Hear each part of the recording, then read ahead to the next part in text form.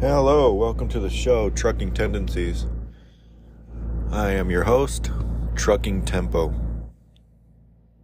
Thank you for tuning in and listening. This one is made, I guess a rant on American Made. If you're listening to this and you got one of these, thank you very much for doing what you do. You guys, if I don't tip in cash, I tip in stickers. Those stickers, I should probably leave more because they're like 80 cents or a dollar a sticker. 80 cents to a dollar. So, what? 5 stickers? I don't know. But, thanks for the support. This is on American Made products. And I think China has got cued in, or they got cued. They understand what's happening. And Donald Trump pretty much set it off, didn't he? We need to have more American-made products, made in America. And it's true. But not everybody wants to flip. Want us to do it. So it's kind of tricky, right? So to make that happen. But it could start with what inspired me. It was this tire gauge that I purchased at a Love's truck stop. I thought it was American Made, and kind of crossing my fingers, oh yeah, American Made, but it's not.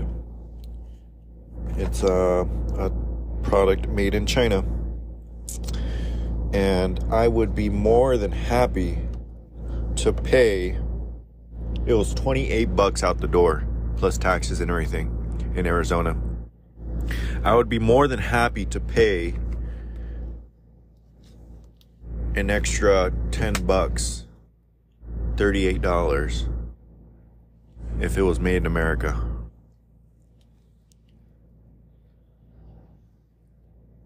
Do you think that would be enough? Is that enough for someone to be in a factory? Right? Somewhere in America making these instead of sending it to China. Dude, that's the crazy thing that's the most insane thing that I've heard. The most wasteful, unproductive, counterproductive, efficient type of practice that I've heard happened. And it just happens. It just does. But sending, I guess they pack someone, I don't even know where I heard it. It was a while ago, but they process chicken, raw chicken somewhere here. They grow it. They grow the chicken here in the United States. They farm them. They grow them. They process them. They ship them to China across the Pacific Ocean and then ship it back. They package it in China and then ship it back to the United States. That's the most bonkers thing, I think. That's insane. Isn't that insane? That has to be insane. But I don't know, that's the way things are, right? That's the way it is right now. But this tire gauge is pretty neat. It's a tire gauge straight on dual foot steel. It has a release pressure valve, so you can check it from the inside tires and the outside tires, and as a release valve and a magnifying digital display, and it goes from 10 psi to 120 psi. Precision instrument designed and calibrated for accurate pressure readings. Chrome plated with a dual foot chuck. Easy to read on both PSI and KPA. Chrome plated zinc alloy with solid brass core. Pressure release button, not a valve. Heavy duty chrome plated with special finish for better grip.